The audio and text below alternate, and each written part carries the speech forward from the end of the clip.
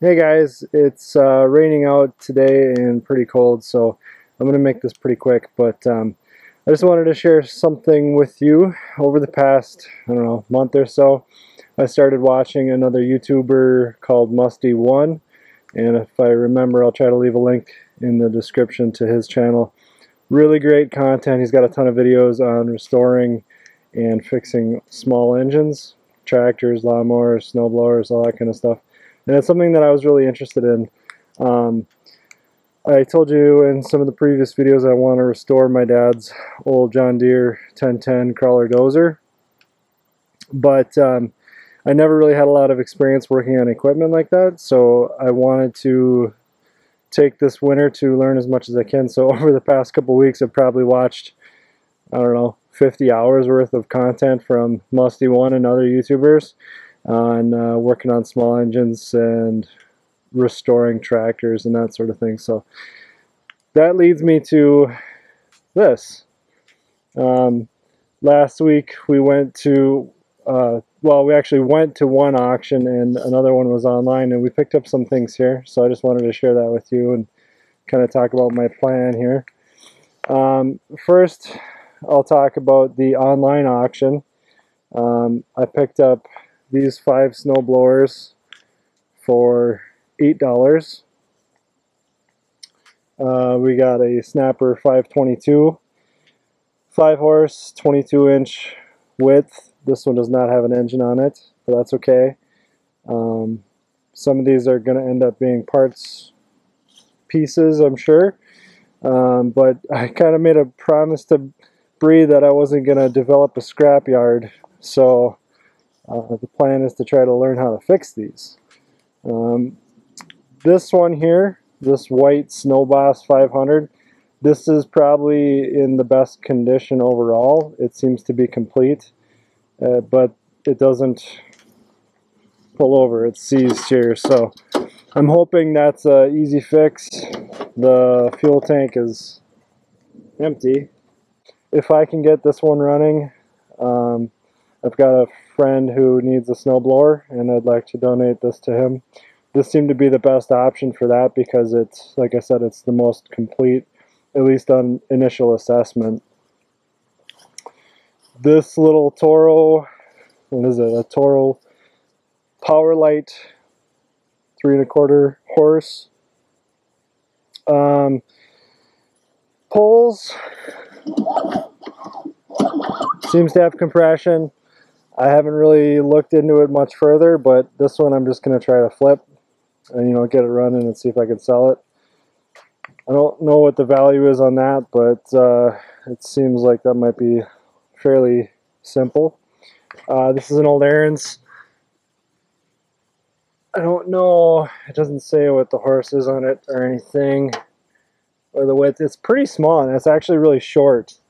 I had a hard time getting it on the trailer just because I'm 6'2", and it seems to be a little bit short.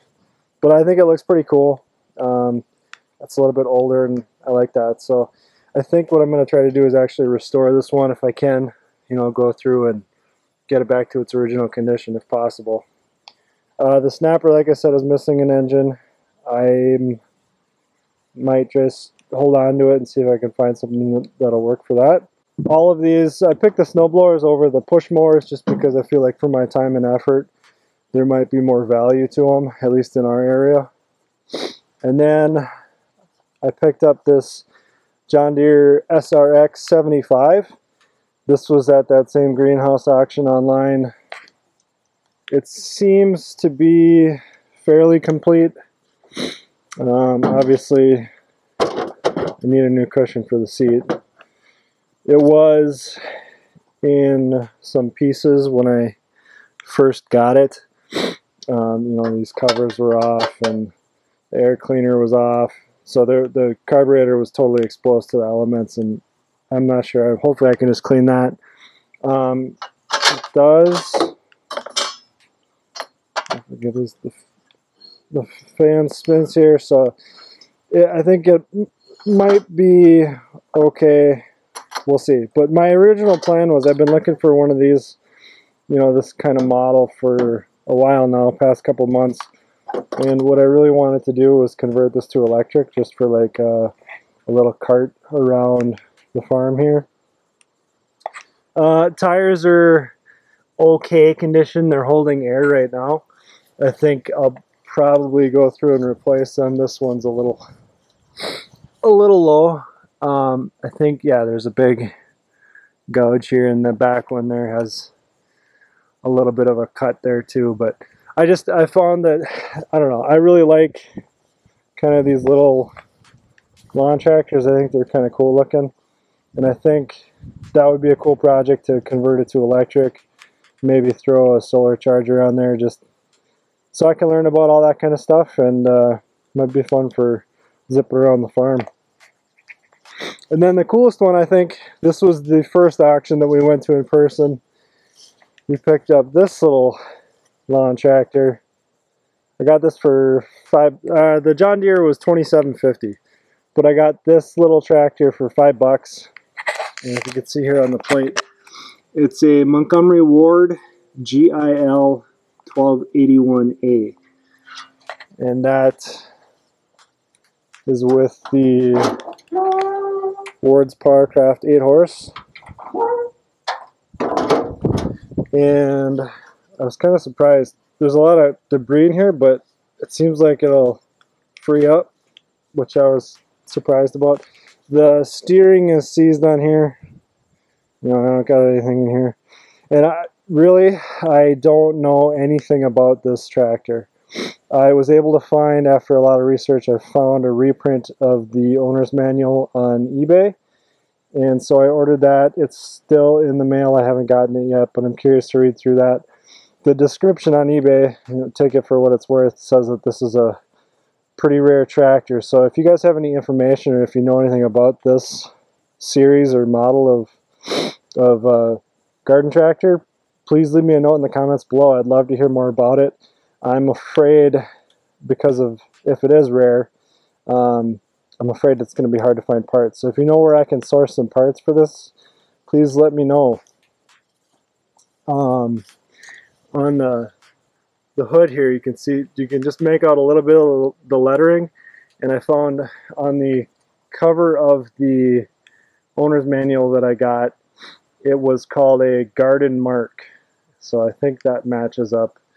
I'll have to wait and see when I get the actual manual, but seems to be a pretty cool looking little tractor. Transmission, I don't know what this does. I don't know anything about it really, so just kind of a cool project. So what I'm thinking is, once I get the manual, I can go through and try to assess what parts are here, what parts need to be replaced, see how big of a project this is going to be. Originally, I had wanted to restore this to its original condition, just because I think that would be pretty cool.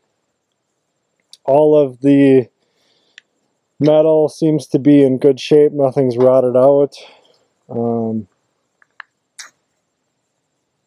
Yeah, I mean, I spent about 10 minutes looking at it at the auction, and I had planned on spending $50 to get it, and then nobody else bid on it. So I got it for $5, and I figured for $5 it's at least worth a shot to see what I can do with it. You can see in here this tire out its bank, but it's got kind of a unique drivetrain on here. It's a kind of a two-belt drive system. So this one comes off the engine, and then below that, that connects to another one which connects to the transmission. So I thought that was kind of interesting. But again, if you guys have any information on this model of tractor, please let me know, because I'd love to hear more about it. So I just wanted to share this with you guys, kind of talk about what we're going to be doing here over the winter time. Both errands are going to sit until next year because they're going to have some paint work to do, and I don't have a heated place to do that over the winter. Like I said, this little Toro, I'm going to see if that's going to be an easy fix. I don't know what's wrong with it. Probably just clean the carbs right there and see what it's going to take. Hopefully I can just flip that real quick. winter's coming here, so we need to, well, everyone around here is going to need the use of a snowblower, so hopefully I can get that one running. And then this one, I'd like to donate this to my friend who needs one, so hopefully I can get that freed up and running. If you guys have any questions or comments on this video or anything else on our farm in general, please let me know in the comment section below. And if you haven't considered subscribing, I'd encourage you to do so as I try to learn how to fix stuff. Otherwise, thanks for watching.